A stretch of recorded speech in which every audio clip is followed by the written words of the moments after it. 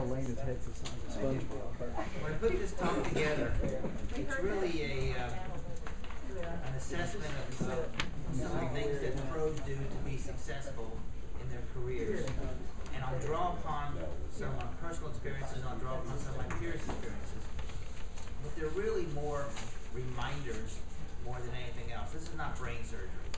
Some of the stuff that I'm going to talk about, say, oh yeah, that makes a lot of sense. And then some things you might say, of course I would do that. But the problem is with tennis pros, we seem to get in our way a lot, and we end up hurting ourselves in some of our positions. So I consider these just reminders. And when I put down the outline that Pat asked me to present, I didn't put anything down. I just put down 40 spaces because I think as a professor at some of the universities, I like to always write down things. I think they remember things better. However, if you're not a writer, you're just a listener, if you email me, I will send you a copy of the PowerPoint.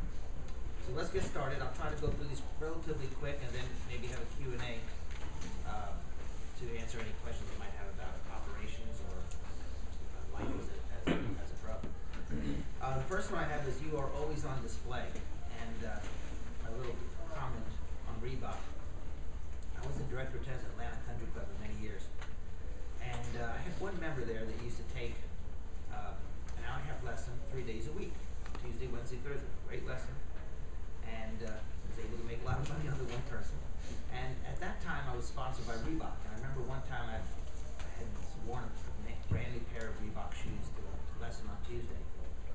And on Wednesday, I had a meeting with the general manager early in the morning, so I had wore business clothes, and I had forgotten my shoes.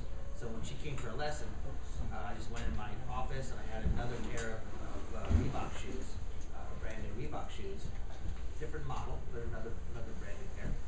And on Thursday, I had a dentist appointment, so I got into the club after the dentist appointment. I had forgotten my shoes again, and I ended up going to the office. I had a third pair of Reebok shoes that they had sent me. I wore them.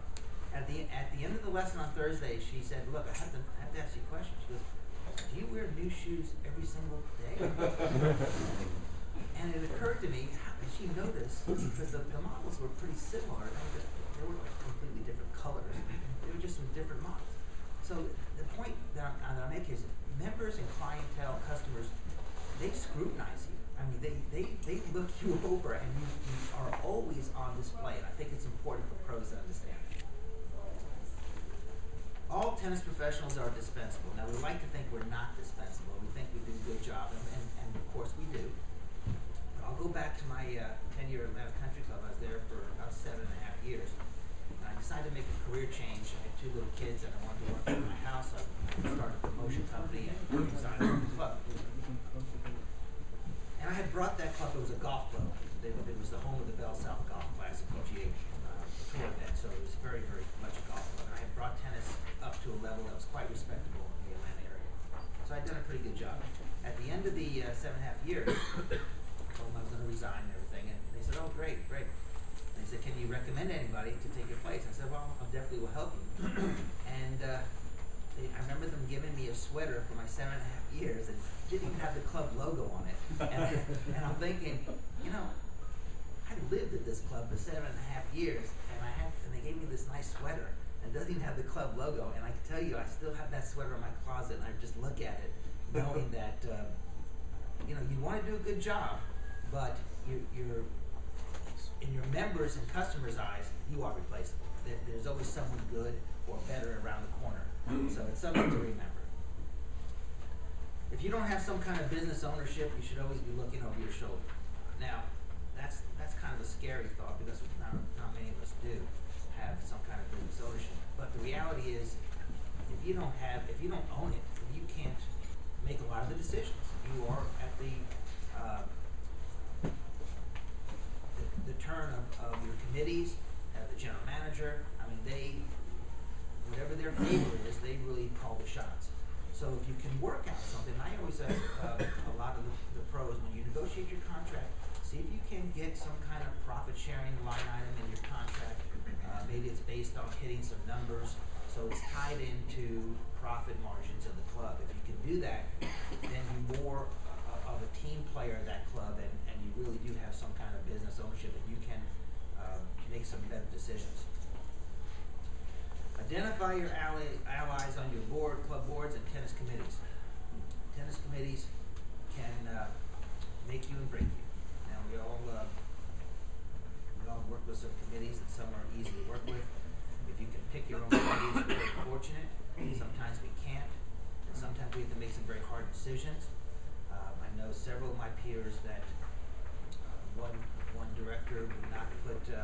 He was asked by the general manager to put one of the ladies of the club on one of the level teams, and she was not at that ability level, and he wouldn't do it. And when that lady's husband became a board member, one of the first things he did was fire the pro. Those things happen, and it's unfortunate, but we have to look at those. Another friend of mine ran some junior tournaments. And he had a big junior program, and for the club championships, the GM called him in the office and said, "Look, I see the seeds of your juniors here, and you didn't seed so and so." And the father came in and said, "Look, he needs to be seeded. He's a great player." And the director said, "No, I can't do that. He's not as good as he thinks." He didn't seed him. That father became a board member and fired the pro. I mean, that sounds shallow, but it exists. So the answer is know who's on your club boards. Get to know them so that you can relate to them, and you can make sure that they understand some of your integrity that you have to use during your tenure at the club. Do not attempt to conspicuously live the lifestyle of your membership. I see this a lot at country clubs. Everybody wants to do well, and some of the jobs out there are quite lucrative. You can make a very, very good living. And at Atlanta Country Club, we had a golf pro there who was a master PGA pro. He had been there for 25 years, and he was the guy. I mean, he was the guy around the country that everybody would read about in magazine articles, etc. And I studied this guy, and I actually asked him to have lunch when I got to the club because I wanted to learn what he was doing to be so successful. And he would always drive this old beat-up yellow Volkswagen to the club, and his club was a high-end club. I mean, there was every high-end car in the parking lot every day. But you'd always know he's there because you'd pick out this ugly yellow Volkswagen, you'd see it there in the parking lot, and it'd be lined up next to all the Mercedes and Lexus. So I said, "What? I know you're making a ton of money." Guy owns a pro shop, he had some other concessions. I said, "Why do you drive this car?" And he goes, "Because I have to let the members know I'm not at their social level. If they knew that, they would not support me the same way." And he goes, "By the way, I have a Mercedes in my garage at home, and my wife has a Mercedes as well."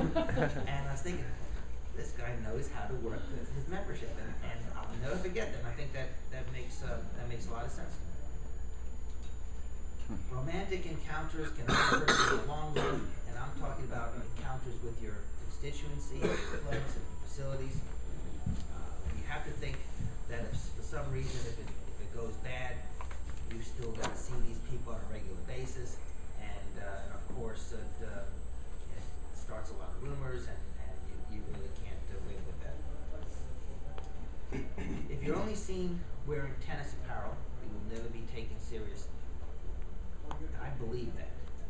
I would make it a point that if I went to a board of directors meeting for the club, in fact, sometimes I was not invited to board of directors meetings. I would ask, can I attend and sit in the back just to hear what's going on? And I would wear business attire, coat, tie, to those meetings. And I'd see these members looking at me, who's this guy in the back? Oh, he's a tennis director. And they look, and they look at me twice because they're used to seeing tennis clothes.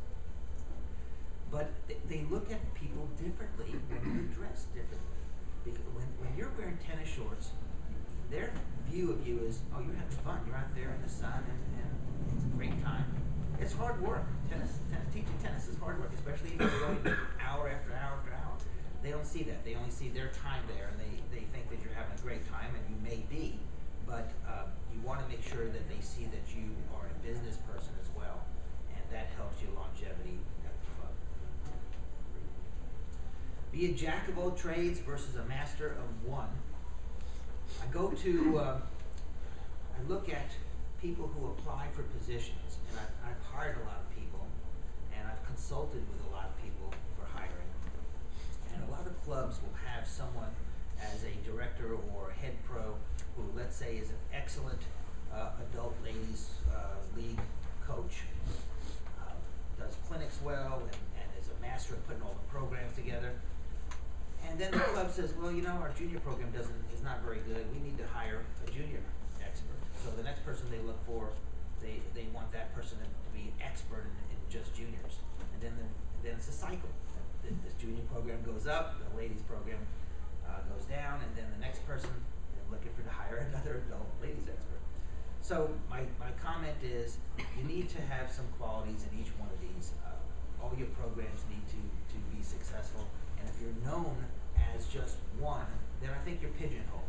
Now, there are positions out there that they hire just for one expertise. I think that's fine. But if you're looking to go into a facility where you're running the whole show and you need to have expertise in many areas, I think it's important to have that expertise. Work with your general manager, not against him or her. Your general manager could be your best asset or your worst nightmare. General managers look at tennis pros very differently. I have to say, we had the CMAA panel discussion in Charlotte last year for the Southern Convention. And one of the GMs we brought in, who was one of the managers for one of the Trump properties, he made a great comment. He said, the tennis directors have it much tougher than the golf pros, the golf directors. Because the golf directors, they work with the membership for a few minutes at the pro shop, then the members go out and they're on the golf course for 6 hours, and then they come in, they go into the bar. But the tennis guys have to interact with the tennis membership all day long. You're talking to members and working with the tennis people all day long. And it's a much more difficult position. I have never heard a general manager say that before. So, and I agree with that. The general manager, you need to teach your general manager some of your qualities of the program so that they'll be on your side, because they can be your worst enemy. Some of the things that I've done, I think are successful. I would offer free lessons for employee benefit. For example, the club may have an employee of the month, and I would say, okay, so you select your employee of the month for the entire club. We have 200 members, 200 employees at the club, and I'll give them a free lesson. And it makes the club manager look good, because they think they're getting the perk from the general manager, because he's the one selling it, but I'm the one doing the work. But it makes the general manager look pretty good. I've also done some things where I've done some round robins for all the vendors of the food and beverage department at the club.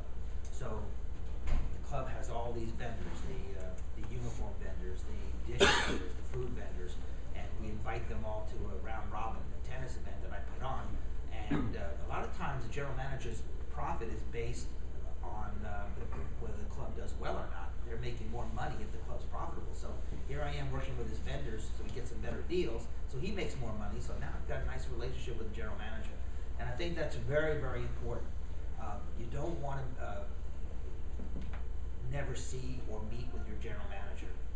And if your general manager is the kind of type that doesn't meet with you, then you need to reach out to them and say, look, I'd like to sit down with you every other week, or let's go over any potential problems or troubleshoot our programs, and sit down with them whenever you can, so that they know that you have an interest and you can be a great asset to them. You are a hero to many, and make sure you act like one. We touch so many lives as a tennis pro, and we don't realize, especially with the kids, you don't realize how you influence those kids. I look at one family I used to teach. They had 3 kids, so I used to teach all 3 kids. I would teach the wife in the ladies' clinics, and then the husband I would teach in the men's clinics. So the whole family would take lessons. And one time I was talking to them as a group, and they made the comment, last night we we were discussing some of the things you said in this lesson at the dinner table.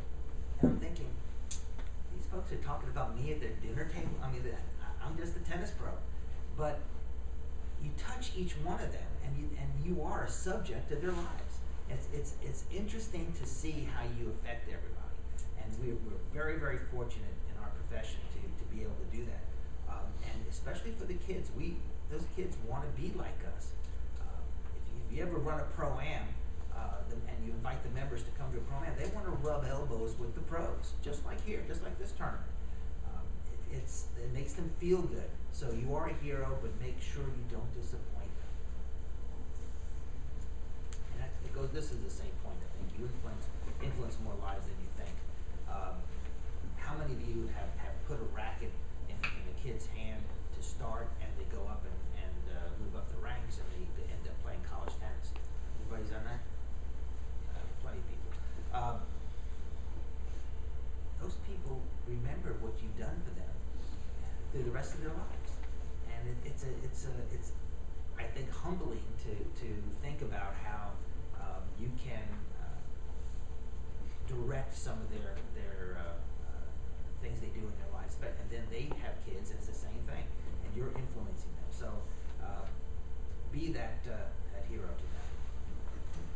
Treat your fellow department heads with respect, and I say this because sometimes when a pro comes into a facility, you know, they have tennis pros have high egos. Let's face it, we all have high egos, and they become they put themselves up on a pedestal. And they don't want to talk to the maintenance people. They don't want to talk to the servers. And it's important to interact with all those people, because those people can help you. And one of the things that I remember hearing, the servers, I used to give a free clinic to all the employees, especially all the servers. Come out on a Sunday afternoon, and we'll run a clinic with 30 people on the court. And, you know, something we do on a regular basis, so it's not really hard work, and they love it. They're getting a free perk. But I remember one of the servers was telling me, oh yeah, this member was saying this and this, because they're serving the members at the dining room, and they're hearing a lot of the stuff that goes on, and they were reporting some of it. Hey, just be careful, because this member said this, and they're looking to do this, and I wanted to give you a heads up on this. I thought that was kind of neat, but I would not have had that relationship unless I treated all the department heads with some respect, all the employees. Start an IRA or self-retirement plan as soon as possible, and if you are under 30, that's probably the most valuable information you will ever get at this seminar for sure, because time is your friend, and time equals money if you can start that right away. I think that is so important, and you know, tennis pros, we forget to do that. We run a lot of cash money through our business, but a lot of times we just don't take care of ourselves. I've heard people say, pay yourself first. I think that's important. If you are just if the club is not paying you a salary, then pay yourself a salary from your lessons, and put that in some separate envelope or account where you're making money on a regular basis you can depend on for a rainy day. One of my first jobs was with Harry Hopman International down in Baltimore Country Club, and there was a very big academy for tennis. We had all the top pros coming in and out of there. I remember Mr. Hopman would always say, when it rained, because it rained a lot in Florida, he said, enjoy the rain, folks, because you're paying for it. And sure enough, if we had a day that was rained out, I mean, you think about how much money you could have made that day, you paid for that. So you have to have some things in place to help you along the way. Watch your language and innuendos. You know, sometimes you want to be one of the good old boys with your members, but you have to be careful. And a lot of times you get baited by your members. You know, they'll test you. They'll say a risque joke or something to see how you handle it. And my reminder to everyone is just be careful, because you don't want to be categorized negatively. This is probably one of the biggest weaknesses we have. You need to learn how to read budgets. how business works. Business is not so much gross dollars as much as it is percentages. Oh, lessons are up 3%. Food and beverages is up 4%, 5%. How much were we up last month at this time? And there's a variance in there. So you're either plus or minus variance for that month.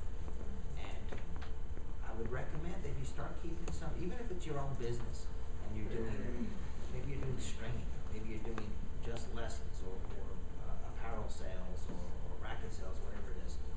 Start getting data, because if you can't measure it, you cannot improve it. That is one of the best sayings of business, and you need to be able to look at it from the same point, either a month ago or a year and a month ago, so you know where to go. Also, when you go for raises or when you talk to people to help your own business, when you build your own resume, talk in percentages, because that's what people understand. I built a program and we increased junior participation by 48%. That's an impressive number, and you need to be able to track it. Do what you say and say only what you do. If you say that you qualified for the main draw of Wimbledon and you never went to Wimbledon, don't start telling your membership some fairy tales, because it only comes out to hurt you. And I see that over and over again. That's what I mean when I say tennis professionals sometimes get in their own way. Do not become a desk jockey. Does anybody know what a desk jockey is? There's directors or tennis pros or even general managers where they like to stay in their office behind the desk. You need to get out and interact with your customers and your clientele. I tell you what, you watch some ladies playing on court 11, and you walk down there and you make a comment that, hey, that was a good serve, but maybe you need to put it down the tee so your partner can help poach on that next. Just that one little comment, they love it, and it shows them that you care and you're out interacting with the customers. It makes a big difference. So you want to make sure that you're not, maybe you have a lot of responsibilities and you have to do a lot of work behind in the office. You need to get out or have some face time. There's a pro down at a very exclusive club in Florida, and he's not allowed to teach lessons. He's not allowed. He has a big program. He has almost 18 pros work for him. Big facility, and he's not allowed to teach one lesson. His job is to walk the facility all day long and interact with the members, and he makes a lot of money to do that. So it's an important feature to add to your own repertoire. Networking is the key to your future. Meet people, talk to people, get their business cards, stay in contact. You just don't know where it leads. And often, that old saying, it's not what you know, it's who you know. And maybe that's not very fair, but there's a lot of truth to that. So don't, and you go back to that one saying, same people you see climbing up the ladder, you see going down the ladder. You want to make sure that you keep your network as big as possible. And of course, through maybe Facebook or LinkedIn, you can do that relatively easily. Take the time to be visible to all your stakeholders of your tennis programs. So the CTCC stands for Cherokee Town Country Club. There was a gentleman who was the director of Georgia Maya at Cherokee Town Country Club. Great club. One of the biggest clubs in the Atlanta area. Very lucrative position. And he told the story one time that he was called in by the general manager saying, look, a member came in and said he asked, where's the tennis director? I never see, I'm here every Thursday night playing at 9 o'clock, every Thursday night, and I have yet to even meet the tennis director. Well, George would work Monday through Wednesday up until 9 o'clock, and then on that Thursday, he would only work to 6 o'clock, and then he'd work to 9 o'clock on Friday, and work half a day on Saturday, and have Sunday off. I mean, so he was there all the time. Yet here he is being chastised because a member thinks the guy's never even there. So it's that impression that you have to be fair to everybody. So if that's your schedule, then you need to rotate your schedule so that you see all the constituencies of your club members, because some of them will think that, hey, this what are we paying this guy? I never even see him. I'm here every single week. It just may not be the right time that you're there. So rotate your schedule so that you touch everybody. Don't gouge the uninformed. You know, sometimes someone takes up tennis. Oh yeah, we can. I think we can sell you this $250 racket, and that's the best strength. Let's put some gun in it. And the person's just picking up tennis. And then they 2 years later, they're now a much stronger player. Yeah, I don't know why this pro gave me all this great equipment when I was just starting. I could have worked my way up into it. And you get a bad rap for that. So it comes back to hurt you. So you want to be fair to everybody. Personal hygiene is more important than you think. You know, when you're talking, you're next to people a lot. So if you have dirt under your nails, or you're not brushing your teeth on a regular basis, that stuff comes back. You want to make sure that you don't give people a reason to go someplace else. You must learn to be and look like an expert in feeding. This is one of my big points. You can look down the court, many of you can look down the court of 6 or 7 pros teaching, and you can see in your mind who's a competent teacher based on how they feed. And if you're not good at it, then you need to practice that so that you become credible, because the customers can see it as well. I mean, it's not difficult to pick out where people are using when they're feeding, and how much spin is on the ball, and where the ball is bouncing most of the time, and if you're making it difficult or hard for your customers. And as you know, we can make our customers look like champions, and we can make them look foolish based on feeding. So you want to make sure that you do become an expert at feeding. Become entrepreneurial. So the old saying is, if you want to teach another lesson. Well, that's nice, but it's a lot more work. See if you can't branch out to some extra entrepreneurial programs, concessions, consulting. There's a gentleman that ran a big public center with 24 courts. He had 6 pros working for him, and he told me that his biggest line item for income was the soda machine, the soda fountain machine sales. That's where he made most of his money. And he had 6 pros working for him. So there's a lot of ways to make money in this business. Another friend of mine, he would teach at a club that was very, very hot, and during the summer he invested in one of those icing machines. I forget what they're called, the different flavored ices. Cost him $200. He sold the ices for $2 a piece. I said, how much money do you have in that? He said, well, the cup cost me 6 cents. And he had like 11 cents in it, and he would sell an icy for $2. And during the summer, every kid in this program would play tennis and drink ices, and he made a lot of extra money on that. So you know, if it's something where your club has to prove it, see if you can go into business with them and have some kind of share in the profit with that. But there are many ways for us to increase our revenues. Invest in yourself. Sometimes we don't want to put any money into it if we have a pro shop, or if we have the ability to string rackets, or we want to get in as cheap as possible. I think it's important to show that you're an expert. If you are the string at your club, go ahead and join the USRSA. Become an MRT. You can charge more for that. There's a fellow up in Pennsylvania that he bought a racket customization machine, one of the RDCs, Valve RDCs, which cost about $4 grand.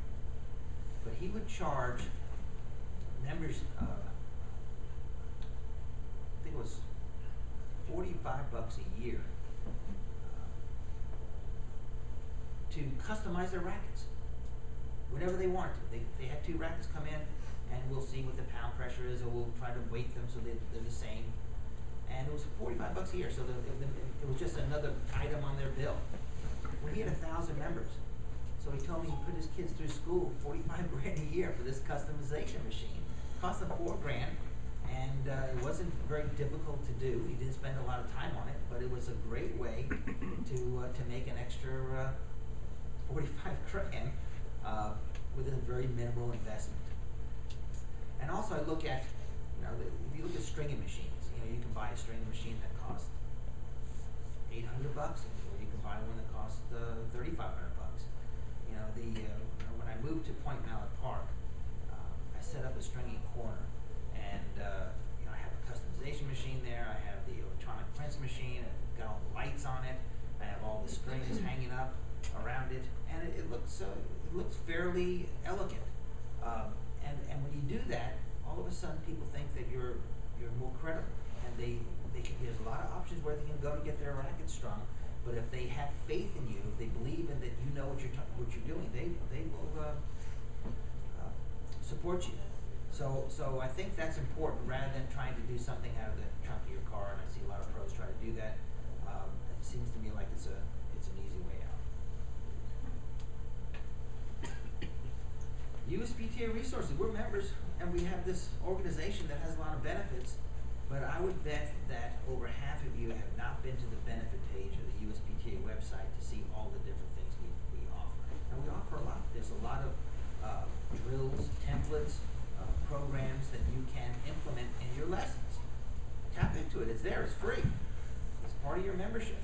Personal websites. If you haven't updated your personal website, that's not just for you or your members. It's good for your board of directors. You share it to your board of directors. Look, this is what I'm doing for our club. I have this information on our personal website. It makes you look a little more credible, and it doesn't cost you anything. It's costing you your dues, but it's an extra free benefit. There's quite a few of those resources online. Just see what they are, and then tap into the ones you want. Find a mentor and study with him and her, because they have already made the mistakes. And I can tell you that I have made my share of mistakes, that's for sure.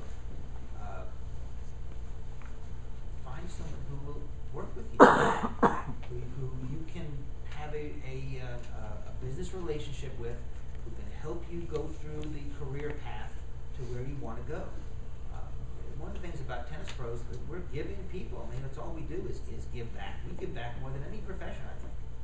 But again, we're sometimes afraid to ask some of the people that have been in the business for a long time. Reach out. You'll find that they want to help. Keeps them involved, and it's going to help you. Do not become addicted. I like golf. I'm not very good at it. I like it.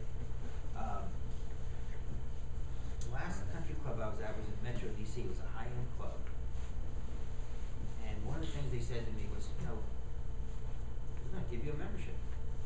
So, it's nice. The initiation fee was $100,000. But so what? I'm not going to be able to use it. I'm not going to go eat in the dining room. I'm not going to go out on the golf course with the members, because as soon as you do that, whether they gave you a membership or not, in some members' eyes, what's the pro doing out here? He's not working over there. So you want to make sure that you're very careful taking advantage of some of the perks that they give you. My recommendation is, if you're going to negotiate anything, negotiate with a different club and a different pro. So, hey, that pro can use my golf course, and I can use their golf course, so you're not looking at the same membership. It's a little bit easier sell if you really have that addiction to play golf. But be careful, because you're putting an impression in members' eyes, and members want to play with you. They'll ask you, hey, come out, we need someone to fill out Forza. And I'll leave it up to everybody whether you do that or not, but I just don't see any benefit in it, because members get that impression, and I do think it comes back to hurt you. The tennis industry is changing, and if you're not changing, you're going to be left behind. We all have our own way of doing things. I know as I've become accustomed to do certain things certain ways.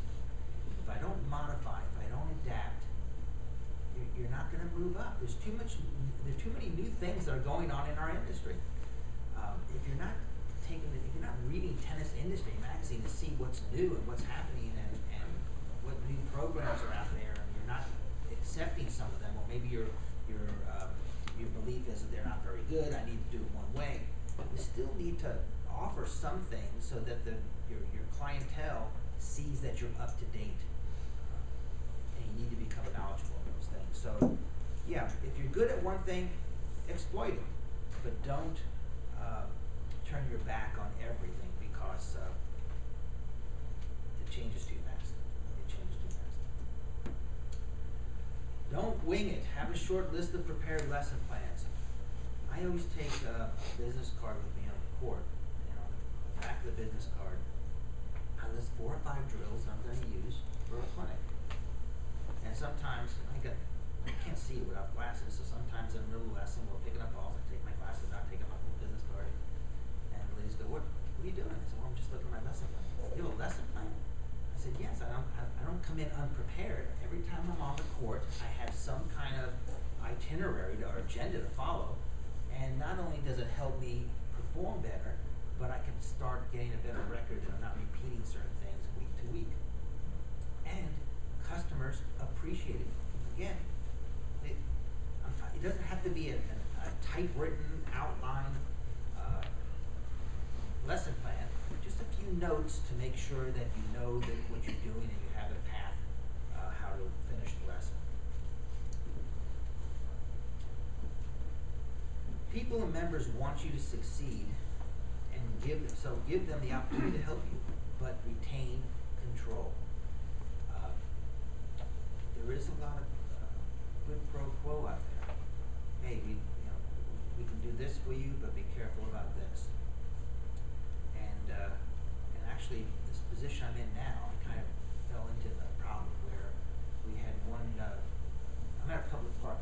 It's public park and recs, so there's not a lot of private clubs around. So there's a lot of tennis there, and there's a very successful family that helped put some money into building extra courts. We have a tennis bubble over a couple of hard courts, and they kind of funded that. But for that, they kind of want special privileges, and the rest of the constituencies, taxpayers, they're paying taxes. They want the same privileges, and you have to be careful that you don't let someone help you with a price tag. And I say that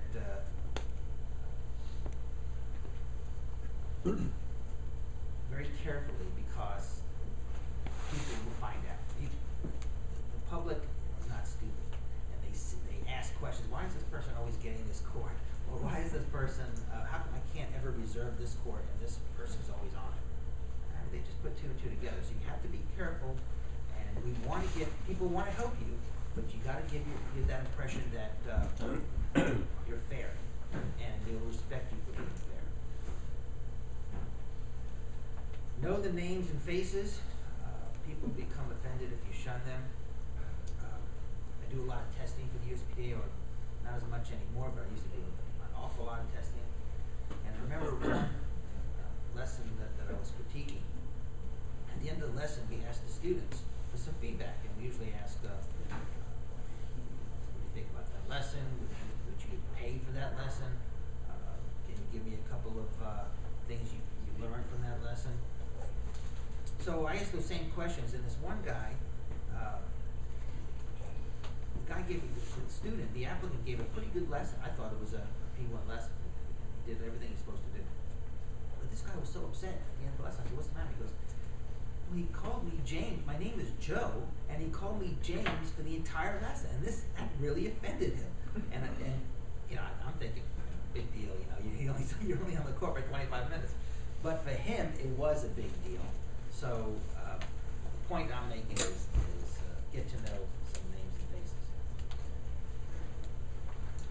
All member lessons are important. Be careful to not show obvious favoritism to your greatest lesson takers, and we tend to do that because they're adding money to our account. Because when they leave, you will go broke. And sometimes people find a greener pasture, they want to try a different pro, and if you put all your eggs in one basket, it can hurt you later on. So you want to make sure you're treating everybody carefully. One of the first jobs I took at a commercial facility, I was trying to build up my lesson clientele, and so when people came in to take lessons, I would always go over 10, 15 minutes for lessons and trying to give them value. And then my lesson book got pretty packed, and I was doing lesson to lesson to lesson, so I was stopping more timely. And I had one person come in and say, "You gave Mary an extra 15 minutes, and how come you don't give me an extra 15 minutes?" And people start looking at it, so you have to be careful not to show that favoritism and making sure you treat people the same. Have faith in your value and worth as a tennis professional. The comment I have there was a cartoon caricature in Wall Street Journal one time, and it was a contractor, a guy with a hard hat on and construction type person in a caricature, and he was standing there with his pockets hanging out, empty pockets, and the caption underneath was, "I won every bid that I bid on last year." Point is, he didn't make any money because he underbid everything, and he bid it well below the value, and just because he got the bid doesn't mean he's making money. You need to have faith in what you're worth. I have actually gone to a point where if I didn't want to teach as much, I'd raise my rates. There are people who are going to pay it regardless. But also have other options for them to go to if they don't want to go to what I set up. But the thing that I have mostly with this, I had one gentleman that would take a 2-hour lesson 4 days a week. And I was charging $100 an hour at that time. So this guy was paying me a fortune, a small fortune, every week. And it was always from 7 to 9 a.m. So I was there early, I would get that lesson in. $200, $800 a week. So finally, I'm doing that for a year, and he comes in and goes, "You know what? I think I should get the first 3 days to pay you, and then the 4th day should be free." I said, "Well, my lesson rate is $100 an hour." And he goes, "Well, I just met with my accountant, and he said that I paid you $40,000 last year. I don't think that's fair." I said, "Well, did you reach a certain level?" And this is the guy that we got him to play. He went over to Israel and competed in some of the Olympic Games, and he got to a great level. And I helped him get there. I said, "I think you should be pretty happy where you've gotten to." And frankly, if you don't want to take the time, I'll sell to someone else. And he looked at me like this. And he said, "Okay." And he ended up still paying with money. So I just stuck to I stayed with my guns. But you have to have faith in what we're good at it. You're good at what you do. You need to let people know that you know you're good at it, and then let the market work. Become confident with every level of player, from 2.0 ladies to junior tournament players. And again, that kind of goes back to pigeonholing yourself. You don't have to be. So many of us want to work with the junior players, the top junior players, because they're fun to work with. But you probably make more money for the lower levels, and we need to show our customer base that we're good at every different level. And you become the expert. Respect the tennis manufacturers. We just see too many pros trying to double dip or selling their soul for product. And everybody's trying to make money, and you got to be fair. And if you stay in the business long enough and you do not respect the tennis manufacturers, you're not going to have many friends in the business. Teach your membership how they should treat you. And I think that's not just membership, that's just life. You teach people how to treat you. Everybody has their own gauge of integrity and how you operate. Just make sure that you don't undersell yourself, and you let whoever your contacts are know that, hey, this is my character, and this is what you'll expect from me, and then they can choose to accept that or not. But if you don't, if you're always changing because someone asks you to do something, oh yeah, I'll end up doing that, and that's not in your best interest, then you're the one who loses. And you need to, I think a lot of that is about self-respect. You need to have self-respect. Educate your GM and tennis committee members. They don't understand our business. And they have the wrong impression of tennis professionals. Again, I go back to, they think that we're always having fun. When we're out teaching and moving and hitting balls all day long, that can be pretty physical. And to them, well, you get some great exercise. That's nice. But they also don't understand that you're dealing with not just teaching tennis. People come to you and they're confiding in you, and you become you wear all these hats. You become a part-time psychologist and a sports science person, and you're helping in so many different areas. But most of the GMs, they see everything in the eyes of the golf, and they don't understand it in the tennis, along with the tennis committee members. Always go through the proper chain of command.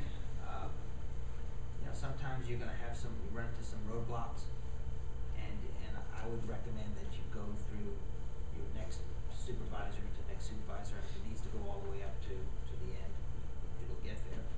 But you don't want to jump ship and go over somebody, because I think that will hurt your tenure at a facility. If you have a family, always remember your job is your job, and you need to leave time for your family. Tennis pros have one of the highest rates of divorce because we're married to the club a lot. And you need to make sure that you leave time for your family, because, again, some of us are very, very committed to our jobs. When you think of it, it's a job. There's a lot of jobs out there. Always have another member when you are discussing the enforcement of policy. So sometimes, if you're a director at a club or a head pro, sometimes you have to be the hatchet person to enforce policies. And if that's the case, you've got to sit down with a member to say, hey, why'd you do this? Can't handle that way. I would always have another member or a staff person with you, because otherwise it becomes a he said, she said type thing, and that could hurt you. I would also recommend that if you're working with staff people and you have any problems, develop a council form and keep a record of everything that happens with possible solutions. At one club I was at, I had to fire one of the maintenance guys, and he sued me. So I had to go to court, and I brought all these council forms that I had shown that he had a history of problems, and I tried to help him, and it didn't work out that way. And I was unfortunate to win that case because I had this information. So even though it's a little bit extra work, it will help you. It's your best interest to always handle matters diplomatically and treat members the same. I go back to that same thing. There are people that help us more than others, and there are some people that don't give us the time of day. But if you have that reputation that you are a fair person, that's where you will get your respect. And I think that helps you when you move to other positions. If you interview with other jobs and you end up, your reputation follows you, I guess is what I'm saying. And I think that helps you to better yourself. So, what I'm thinking here is that as a tennis pro, we have one of the hardest jobs there is, because it's not only physical, mental, dealing with customers is always, in the people business, is always difficult. But we're very fortunate. The rewards are great, and we do impact so many lives. When I look back on all the people that I've helped in tennis, and then also personal lives, that it just overruns, and you really, it really affects a lot of people. So it is a lifetime of satisfaction. I hope everybody continues to do that. I'll take a couple of questions, but if you want a copy of this, and again, this is not brain surgery, but I think it's good to get some of these reminders if we are career pros and want to stay in the business. But if you email me at tom.daglis@gmail.com, I will send you a copy of this for your records. So let me open it up for any questions on maybe you have a problem with the club or staff or a manager or anything I can help you with. I just think women are a lot better at teaching women for some reason, but the juggling of maybe being too forceful with certain people and not forceful with another one. I don't have that many teams, but I kind of have a conflict with, in particular, this one team I have, the captain of the team, she says I'm too hard, but the rest of the team really appreciate what I'm doing. But you got the captain, I mean, how to juggle that, Yeah, I would sometimes ask people directly, what's your expectation of the lesson? And sometimes people are going to say, well, we just want to work out. And sometimes they'll say, you're not giving us enough strategy, whatever it is. But I would ask them right off the bat, what's your expectation? And I would do it as a group. So if you have one person that is the loner between the other 3 or 4, that person will kind of go with the flow because the whole group is asking for that expectation. So I think I would do it in a group format. And then usually, even though she's the captain, she'll go with the rest of the group what they want. And then also, there are private lessons available if there are certain things that they want to work on differently. And I think as far as the women pros, there's a demand for women pros. When I was teaching PTN programs, first people that I would get the summer positions were the women. I mean, there's so many pros that want women pros because they think they relate better with the ladies groups, and a lot of them do. So if you are female, there is a future in this business for sure. Yes, I was just gonna ask any comments regarding the pros family using the facility where you work. I don't know if you have any, because I know that creates problems.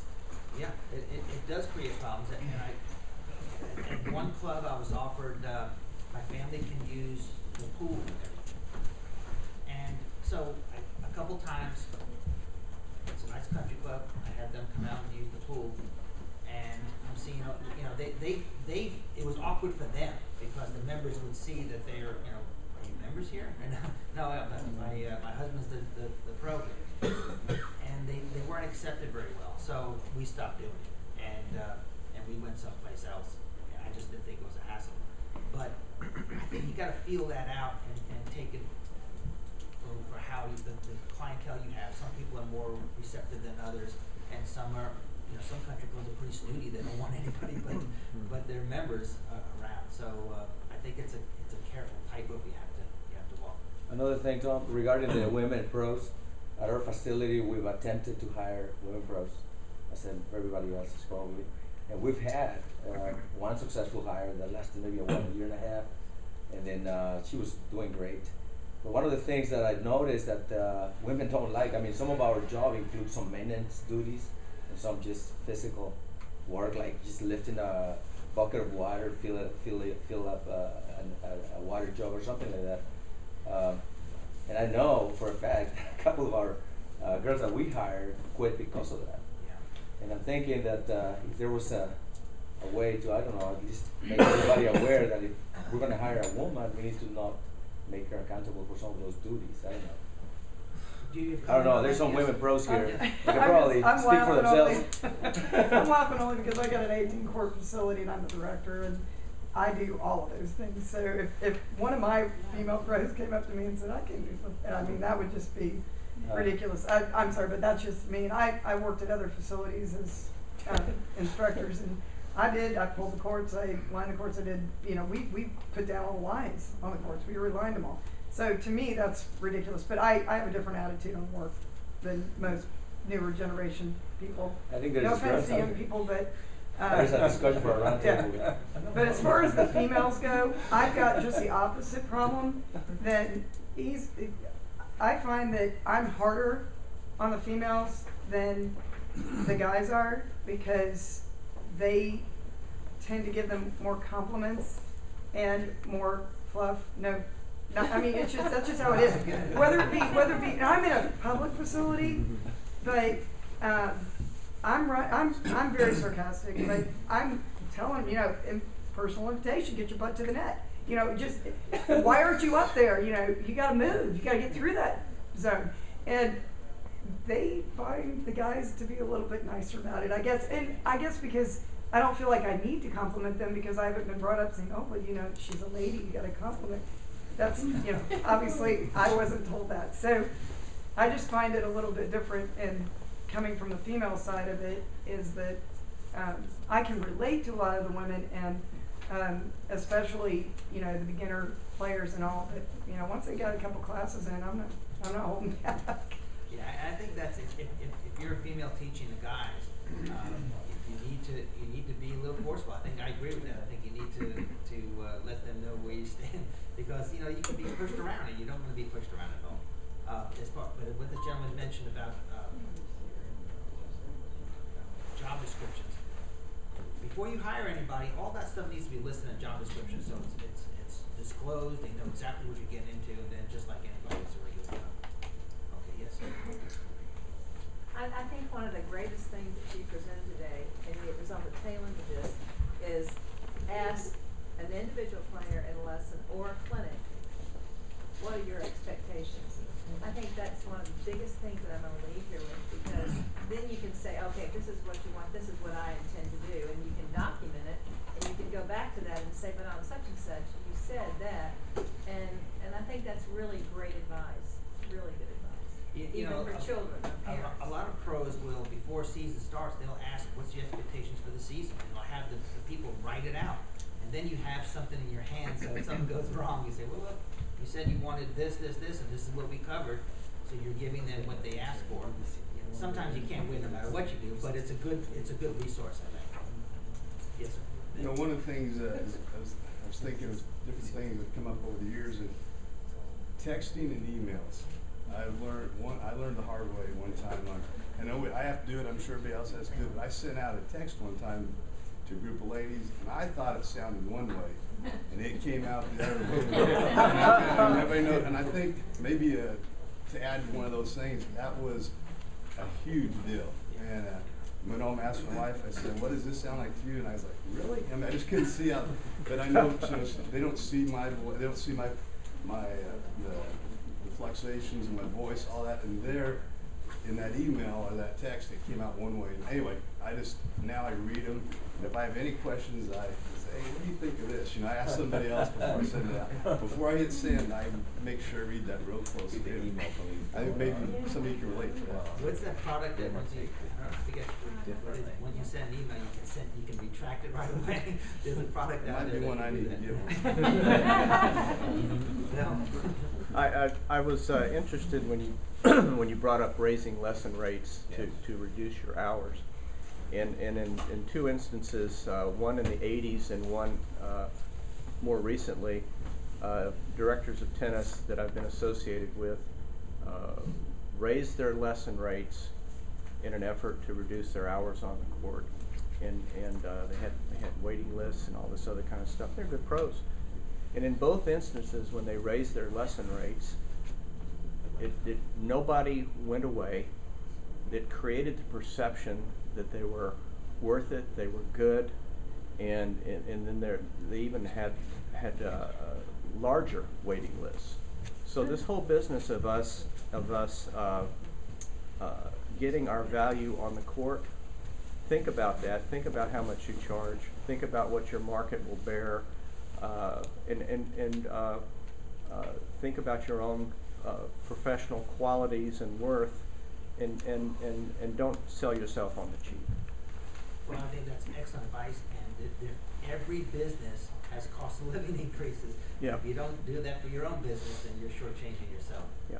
Well, now, talking about raising prices for lessons, what do you think? Should you raise prices more often during the years, or just once and then forget about it?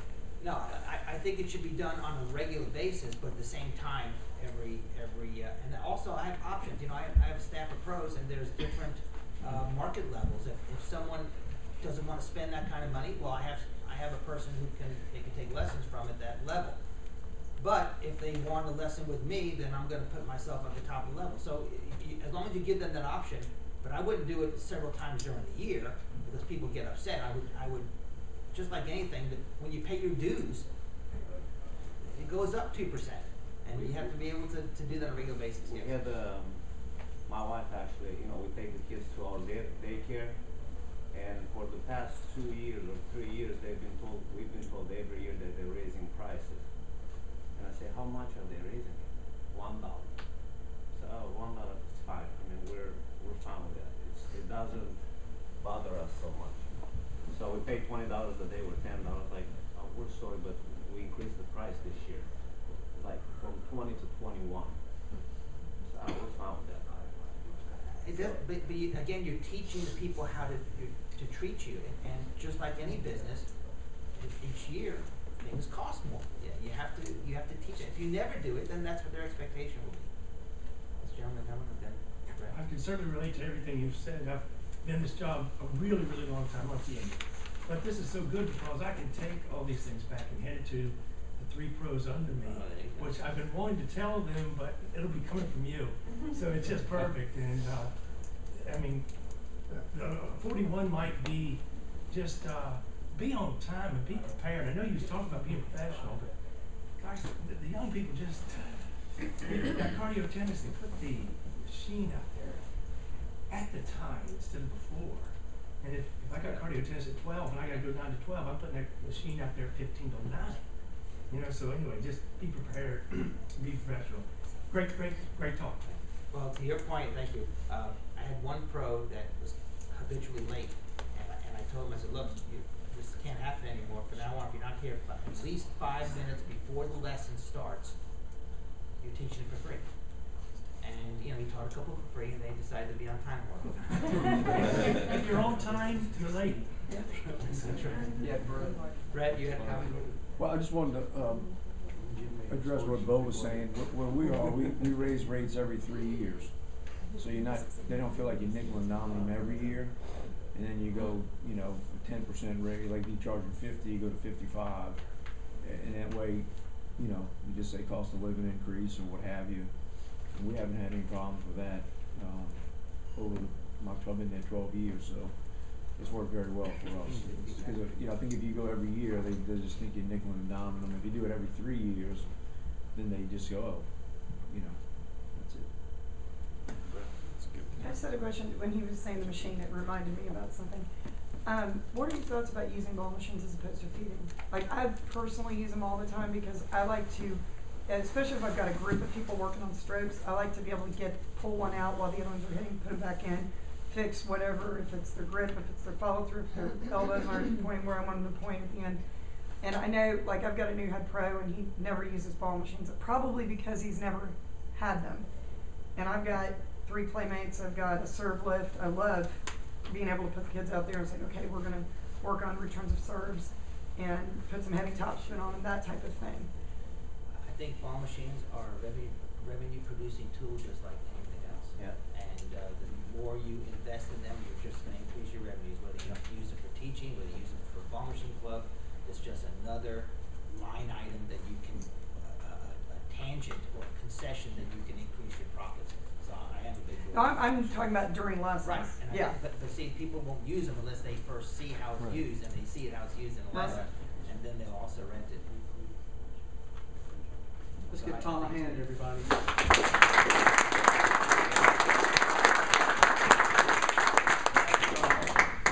Two things.